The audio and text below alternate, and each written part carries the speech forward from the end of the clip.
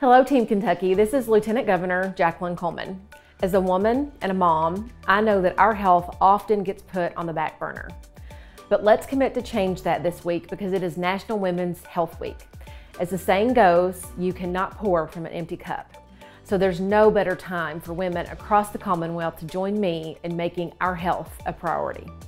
There are plenty of manageable steps that women can take to improve their health. For example, just last week, Evelyn and I went on our first jog together since she was born.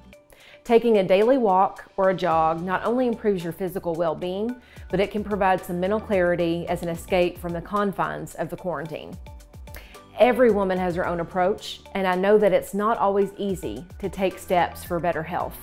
But discovering what works best for you can help you build healthy habits, habits that you'll be more likely to stick with for a healthier, happier you.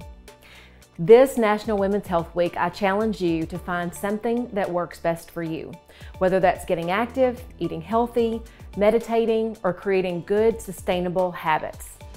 3 months postpartum, I'm stepping up, and I hope that you'll join me. Visit womenshealth.gov, where you will find tools and resources to help build a healthier lifestyle for you and your family. Thank you, and stay healthy, Team Kentucky.